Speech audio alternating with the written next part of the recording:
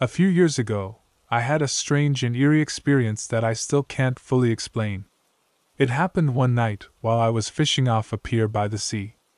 I often went there to relax after a long day, enjoying the cool breeze and the soothing sound of the waves crashing against the shore. The pier was a bit isolated, which I liked because it meant fewer people and more peace. On this particular night, the sky was clear and the stars were bright. The moon cast a gentle glow on the water, making it shimmer.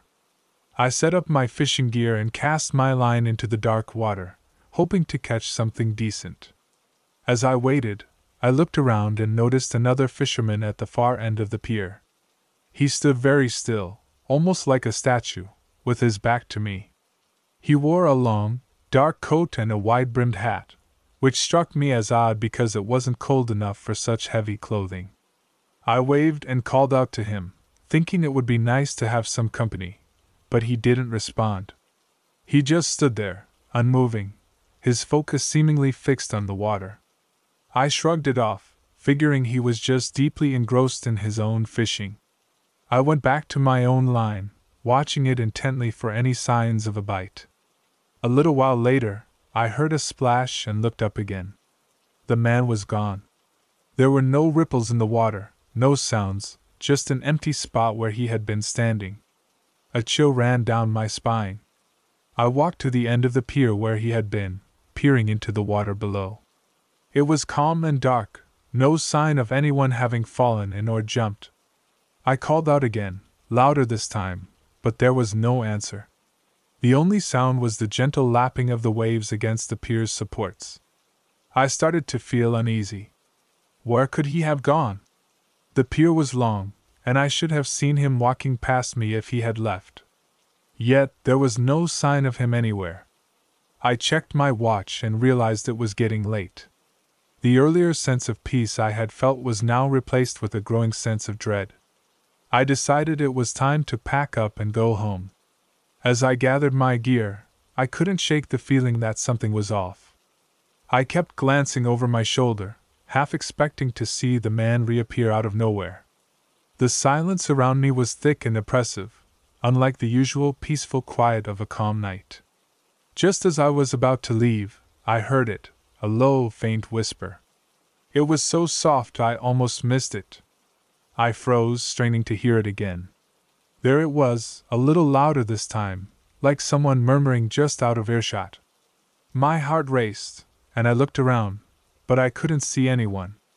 The whispering continued, an unintelligible murmur that seemed to come from everywhere and nowhere at once. I quickly finished packing my things and hurried down the pier, my footsteps echoing loudly in the still night. As I reached the shore, I glanced back one last time. The end of the pier was empty, the mysterious fisherman nowhere to be seen. The whispering had stopped, replaced by the familiar sound of the waves. I got into my car and drove home, my mind racing with questions. Who was that man? Where did he go? And what was that whispering? The whole experience was unsettling, and I couldn't stop thinking about it. I talked to some friends and other fishermen about it, but no one had ever seen or heard anything like what I described. For weeks, I had trouble sleeping, haunted by the image of that still figure and the eerie whispers. I avoided the pier for a long time, choosing instead to fish at other, more populated spots. Eventually, curiosity got the better of me, and I decided to return, hoping to make sense of what had happened. When I finally went back, it was a sunny afternoon, far from the eerie atmosphere of that night. I walked to the end of the pier and stood where the man had been. Everything seemed normal, but the memory of that night lingered. I never saw the mysterious fisherman again, but I couldn't shake the feeling that he was somehow connected to the pier, a phantom of the past or a lost soul bound to that spot. To this day, I still fish at that pier occasionally, always during the day, never at night. And every time I do, I can't help but glance at the end of the pier, half expecting to see the silent figure standing there, watching the water. The memory of that night serves as a constant reminder of how little we truly know about the world around us and the mysteries that lie just beneath the surface. I love fishing in remote places, where it feels like you're the only person in the world. One of my favorite spots is a deep swamp in the Florida Everglades. It's not easy to get to, but that's part of the charm. The swamp is full of life, and the fishing is always good. I've spent many afternoons there, casting my line and enjoying the peace and quiet. One day, I decided to go deeper into the swamp than I ever had before. I wanted to find a spot where no one else had fished. I packed my gear, loaded my small boat, and set off early in the morning. The sun was just rising, and the mist hung low over the water, giving everything an eerie, magical feel. I paddled for hours, navigating through narrow channels and dense vegetation. The further I went, the quieter it became. The usual sounds of birds and insects started to fade, replaced by an almost complete silence. It was a bit unsettling, but I told myself it was just because I was so far from civilization. Finally, I found a spot that looked perfect. The water was clear, and there were plenty of overhanging trees where fish might be hiding. I anchored my boat and started fishing. For a while, everything was peaceful. I caught a few small fish and enjoyed the solitude. The sun was high in the sky, and the swamp was bathed in a warm, golden light. As the afternoon wore on, the light began to fade, and the swamp started to feel different. The air grew cooler, and the shadows lengthened. I decided to make one last cast before heading back. Just as I was about to reel in, I heard a noise that made my blood run cold. It was a scream, loud and full of pain and terror. It echoed through the trees, sending a chill down my spine. I froze, my heart pounding in my chest. I couldn't tell where it was coming from, but it sounded close. Too close. I tried to convince myself it was just an animal. Maybe a panther or an alligator. But it didn't sound like any animal I'd ever heard. It sounded human. I strained my ears, listening for any other sounds. The swamp was eerily silent again, as if it were holding its breath. Then I heard the scream again, even louder this time. It was definitely a human scream. Fear gripped me, and I felt a sudden urge to get out of there. I started packing up my gear as quickly as I could, my hands shaking. The scream echoed through the trees once more, sending a wave of panic through me. I jumped into my boat and started paddling away, not caring where I was going as long as it was away from that sound. The swamp seemed to close in around me, the dense vegetation making it hard to navigate. I kept paddling, my eyes darting around, expecting to see something horrible at any moment. As I rounded a bend in the channel, I saw something that made my heart stop. Standing in the shallow water was a figure, tall and dark, with glowing eyes that seemed to pierce through the gloom. It didn't move, just stood there watching me. I couldn't make out any details, but the sight of it filled me with a deep, primal fear. I paddled faster, my mind racing. What was that thing? And what had made that scream? I didn't want to find out. I just wanted to get back to safety. The sun was setting, and the swamp was growing darker by the minute. The air was thick with tension, and every sound made me jump. Finally, after what felt like hours, I reached a wider channel that I recognized. I paddled with all my strength, my arms aching. The figure and the scream seemed far behind me now, but I couldn't shake the feeling that I was being watched. The swamp, once a place of peace and beauty, had turned into a nightmare. When I finally reached the edge of the swamp and saw the familiar sight of my car, I almost cried with relief. I dragged my boat onto the shore, my legs trembling. I didn't waste any time packing up my gear. I just threw everything into the car and got in, locking the doors behind me. As I drove away, I couldn't stop thinking about what I had seen and heard. The swamp was a place of mystery, and I knew it held secrets that were better left undiscovered. I vowed never to go that deep into the swamp again. The memory of those screams and that dark figure haunted me for weeks. Even now, I can't forget that day. The swamp still calls to me, but I ignore it. Some places are meant to stay wild and untamed, full of their own dark mysteries. And some things are better left unexplored. It was a sunny afternoon when my friends and I decided to go fishing at a remote lake we'd heard about.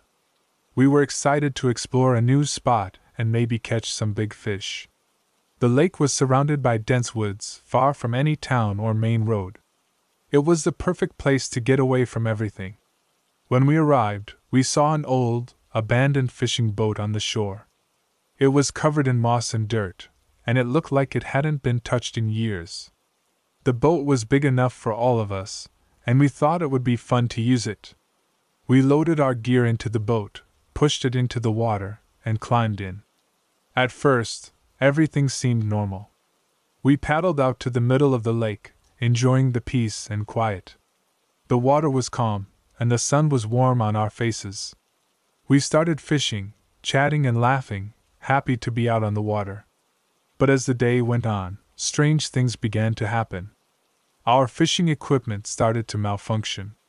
Lines would tangle for no reason, hooks would disappear, and the fish seemed to avoid us. We thought it was just bad luck, but then we began hearing whispering voices. They were soft at first, barely audible, but they grew louder and more insistent. It sounded like people talking just out of earshot, but we couldn't make out what they were saying. A sense of unease settled over us. The air felt heavy, and the temperature seemed to drop. One of my friends, Tom, said he felt like we were being watched. I tried to brush it off, saying it was just our imaginations, but I felt it too. The whispering grew louder, and it seemed to be coming from all around us.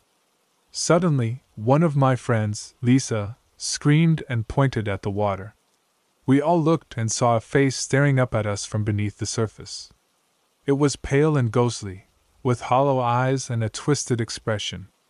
The face disappeared as quickly as it had appeared, but it left us all shaken. We were terrified, our hearts pounding in our chests. We decided to leave immediately. We paddled back to shore as fast as we could, but the boat seemed to move slower and slower. The whispering voices were louder now, almost deafening. It felt like the lake itself was trying to keep us there. When we finally reached the shore, we jumped out of the boat and scrambled onto the land, our legs trembling. We didn't bother to unload our gear. We just wanted to get away from that cursed boat. As we were leaving, I looked back at the lake. The boat was still there, drifting slowly, as if it was watching us leave. The whispering had stopped, but the sense of dread lingered. We drove home in silence, each of us lost in our thoughts. None of us could explain what had happened, and we didn't want to talk about it. The lake, which had seemed so inviting at first, had become a place of nightmares. I couldn't shake the feeling that we had disturbed something that should have been left alone. Over the next few days, we tried to go back to our normal lives, but the memory of that day haunted us. We had nightmares about the face in the water and the whispering voices. We never went back to that lake, and we avoided talking about it.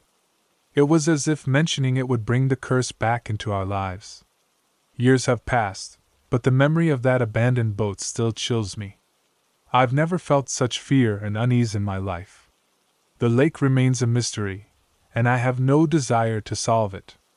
Some things are better left unexplored, and that cursed boat is one of them. I was excited to go fly fishing in the remote mountains. This place was special, far from the hustle and bustle of city life. I loved the peacefulness and beauty of the mountain stream. I had my gear ready and was looking forward to a day of fishing. I started early in the morning, eager to make the most of the day.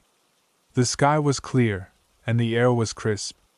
The sound of the stream was soothing as I made my way along the bank, looking for the perfect spot to cast my line. The water was clear and cool, and I could see fish darting about. It was perfect. Hours passed quickly. I caught a few fish and released them back into the stream. The sun was beginning to set, and the light turned a warm, golden color. I decided it was time to head back to my car. The trail wasn't far, and I knew it well, or so I thought. As I started walking back, a thick fog rolled in. It came in so fast, it was like someone had flipped a switch. The fog was dense, making it hard to see more than a few feet in front of me.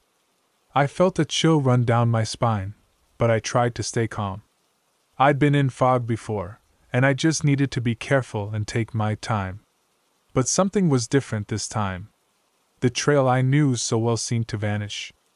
I walked for what felt like hours, but I couldn't find any familiar landmarks. The fog made everything look strange and eerie. My heart began to race as I realized I was lost. I tried to follow the sound of the stream, thinking it would lead me back to where I started. But every time I thought I was close, the sound would disappear, and I would find myself deeper in the fog. My footsteps seemed to echo, and I felt like I was walking in circles. Panic started to set in. I stopped to catch my breath and think. I needed to stay calm and focused. I remembered that I had a small flashlight in my pack. I took it out and turned it on, hoping the light would help me find my way. The beam cut through the fog, but it didn't reveal anything familiar. I kept walking, my legs growing tired and my mind racing with fear. The fog was disorienting, and I had no sense of direction. I shouted for help, but my voice seemed to be swallowed by the mist. There was no response, only silence. The sun had set completely now, and the darkness made everything worse. I stumbled upon a clearing and decided to stay there for the night. It was safer than wandering around in the dark and fog. I sat down, my back against a tree, and wrapped myself in my jacket. The cold night air was biting, and I tried to stay warm. Sleep was impossible. Every rustle of leaves and snap of a twig made me jump. The silence was heavy, and the fog seemed to press in around me. I felt utterly alone and terrified. The night dragged on, and I kept hoping the fog would lift with the morning light.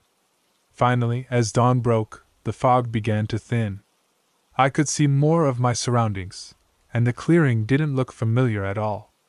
I felt a surge of hope and started walking again, determined to find my way back. After a few hours, I stumbled upon a trail. Relief washed over me as I followed it, and soon I recognized where I was. I eventually made it back to my car, exhausted and shaken. I sat there for a long time, just trying to process what had happened.